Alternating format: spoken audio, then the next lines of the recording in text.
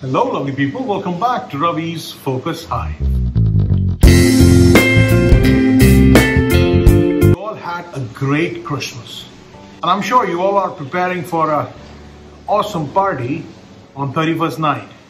With word of caution, maintain social distances. With New Year on the brink, another page in everyone's life is going to open. Today I'm going to share a story from my past which is going to give us an insight of how growth mindset can be critical for your success. This is from the time when I first started my job.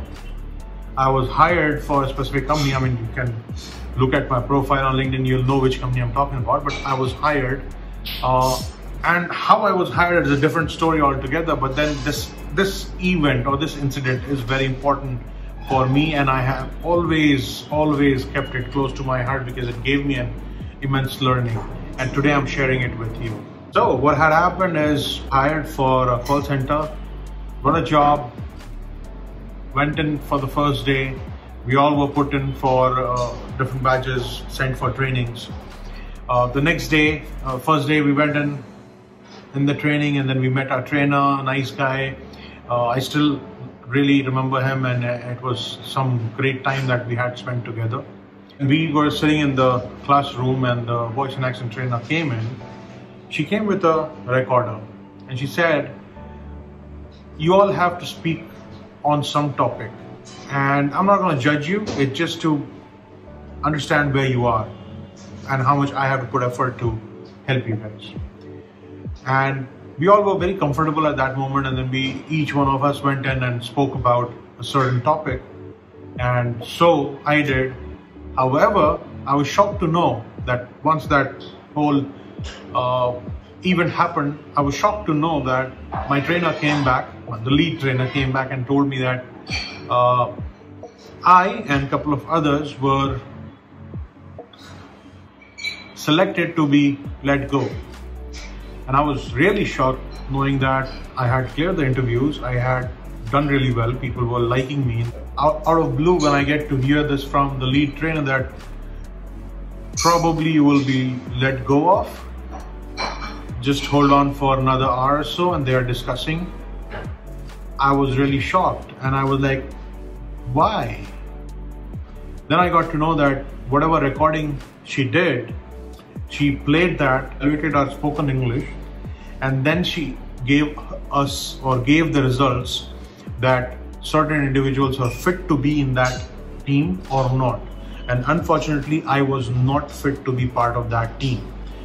I'm still thankful to my trainer, Sumit, who fought for us. We three were selected to be let go, but he fought for us. I don't know, he must have seen some spark in us. He fought for us, and he got us 15 days. I was not very happy because I felt cheated. When the voice and accent trainer came in and she said, we are not going to evaluate you on whatever you're going to say, I was like really casual after that. And I just spoke my mind. However, she used that and she evaluated us, and then she gave a verdict that certain individuals are not good enough. I felt cheated at that point in time. Though I knew this was the first job and I was not great at spoken English, though I had cleared the interviews and group discussions and all of those different rounds that I went through, but somehow I knew that my spoken English is not at par, and I realized that and I wanted to work on it. I told myself that I will take this as a challenge and I'll prove it to that woman that I am not as bad as she thinks, and I am suitable for the team, and I'm gonna be the rock star in near future.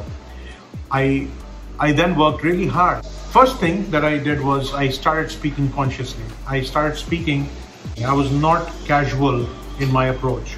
They wanted me to roll my R's. I was rolling my R's, and I was speaking just the way they wanted me to speak. And time passed. 15 days went by. 15 days just flew, and the day of final mock call happened. I was super confident. I saw people who were like doing really good, totally sweaty. But me, I was totally chilled. I went in, the phone rang, I picked the phone, I answered it brilliantly. And I knew I was selected, and I knew I had cleared it, but I wanted to hear it from her. So I was just, after the mock call, I got up and I started looking for her, and I saw she was walking towards the stairs. I immediately ran towards her. Respectfully, I stopped her. "Excuse me, ma'am, how did I do?" This is what I asked her. And she looked at me. She said, "I have never seen someone change so fast and improve so quickly. You've done amazing. You've not done 100%, but your effort shows up." And that's why I'm giving a green signal. I thanked her and I came back. And today when I look back at the story and I then try and correlate it with goal mindset and growth mindset, I think I was having a growth mindset at that time, because I knew in myself that I was not good enough. But I did not stop at that. I did not say that, okay, this is not my cup of tea, forget about it, let me go and search for something else. I took it as a challenge, and I made sure that I learned, I practiced, and I was super conscious about how I spoke, and I cleared that exam. And because of that, I went on to have a very fruitful career with that company, and then moved on to different, and today I am where I am. But I'm very thankful to that event, which gave me an understanding that when we are not good enough, we are not good enough for that point in time.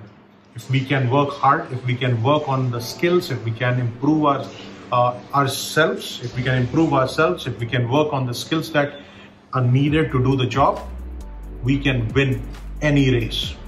With that, I would suggest having a goal mindset is amazing. Goals give us a purpose to live. Goals give us a purpose to do things, but don't get fixated. Have a growth mindset. If you're not able to achieve it, try and understand why you were not able to achieve. Always remember, achieving goal is an iterative process, especially when it is a personal goal. It is an iterative process. You may or may not be able to achieve it in one go. So if you are not able to achieve it, take learnings from that, see what you have missed, work on it, and then try again.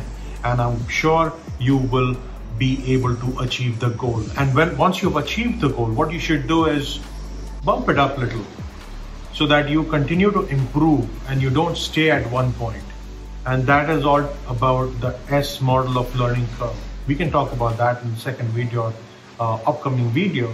But today I'm just going to focus on the growth mindset. Growth mindset is going to take you places. Growth mindset clearly defines talent can be developed. It is not something that you're born with.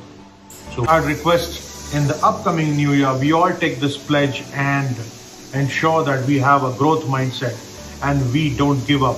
We continue to work, we continue to hone our skills, we continue to sharpen our skills, and we will be the rock stars that we want to be. With that, thank you so much, but don't forget to hit the subscribe button, hit the like button, and share the videos. Thank you so much, and a very happy new year. Bye-bye.